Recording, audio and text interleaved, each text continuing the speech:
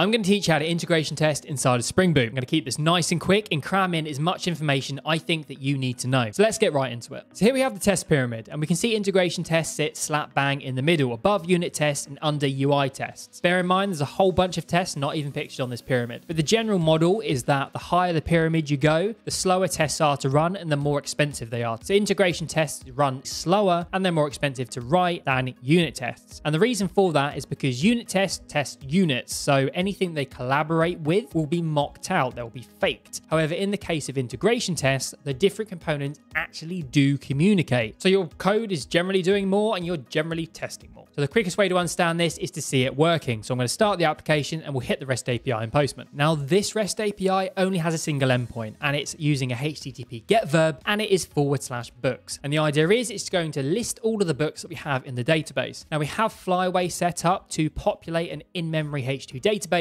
with 100 books and 100 authors. So if we hit this endpoint here, Shadow in the Attic, Pill on the Horizon, so on and so forth. That is our endpoint. Let's get to testing it. So inside of our service layer, we have a single service, which is our book service, with a single method, which is list books. We can see here, we pass in a pageable and we get a page of books. Now, if we take a look at the implementation for it, it's a really simple implementation. So we've got our book repository auto-wired in here via the constructor. This list books method, the only thing that we're doing inside of this method is simply calling the book repository.findAll. Spring Data JPA already does so much for us, but we can still test this really well with an integration test. So there's a few things to point out about this integration test. The first thing is the name, right? So we've got here book service impl, which is the thing that we're testing, and then we have it ending in IT or integration test. So we're using this with the Failsafe Maven plugin, which is used to separate unit test runs from integration test runs. You can see that in the POM file right here. So we can see here the Failsafe plugin, and it's got the goal of integration tests and verify. So that allows us to separate the unit test runs from the integration test runs, and it picks up the IT name format.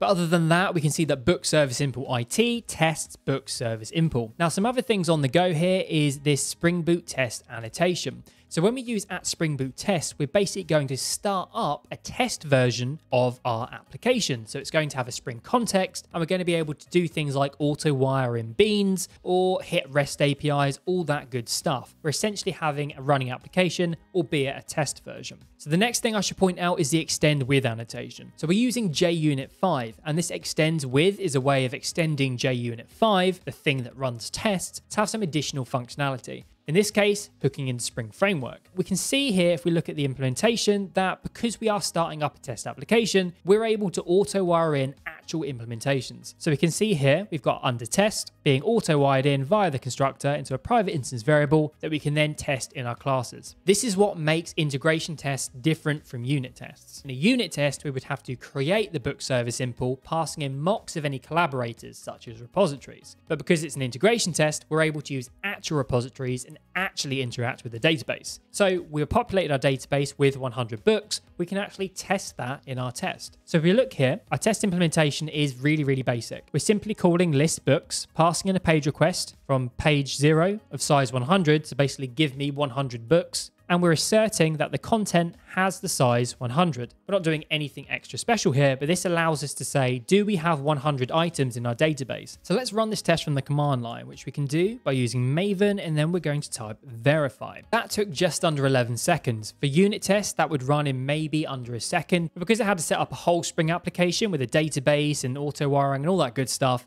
it takes a little bit longer to run. For one test, it's usually fine, but if you're having hundreds of these things, the time can really add up, which is one of the downsides of integration tests. So here we are on the presentation layer, a single class called book controller. We have the REST controller annotation because, hey, we're dealing with a REST API here. And we can see it has a single collaborator, a single dependency, which is the book service, which is auto-wired in via the constructor and stored in a private instance variable. Here is our single endpoint, a git mapping, so using the HTTP verb get, and for the path /books. And the only thing that this implementation is doing is calling the book service.listBooks, passing in the pageable. So what would a test look like for this?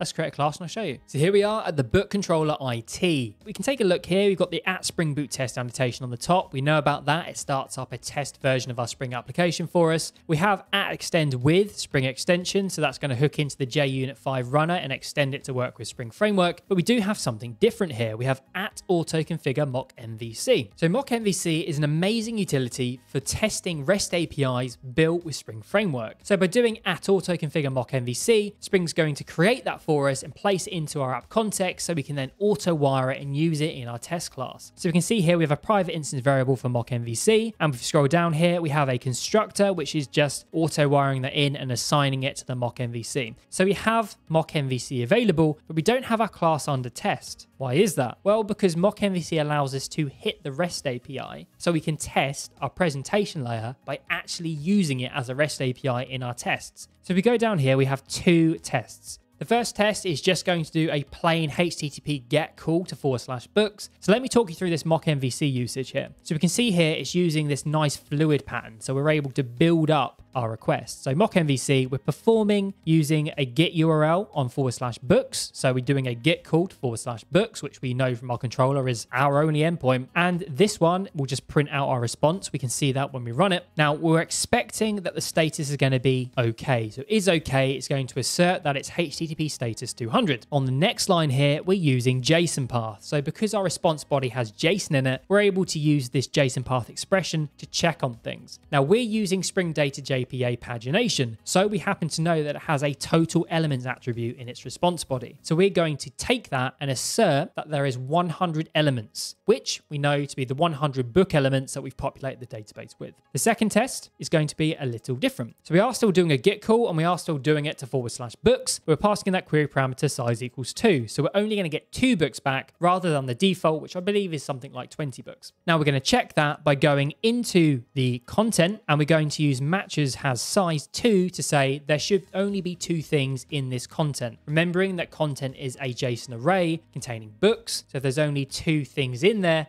it means that only 2 books have been returned. And we can build this out to have as many tests as we like, but I think this demonstrates just some nice usages of MockMvc, which again is different from how we would test our service layer. So let's run this now. All right, so that's done and they've all passed. It was a great success, but we can see here that the total time running was just over 14 seconds. So we've moved up from 11 seconds to 14 seconds just by adding a couple of tests for our presentation layer. So like I say, we are testing the actual REST API using actual REST API calls, which is amazing. But of course, it does take that extra bit of time to run, and such is the upsides and the downsides of integration tests. So this has been a very basic example, but I'm going to commit this code and push it on up to GitHub so you can download it and take a look at it and run it locally if you wish. And there we go, a very basic and quick example of how to use integration tests inside of a Spring Boot application.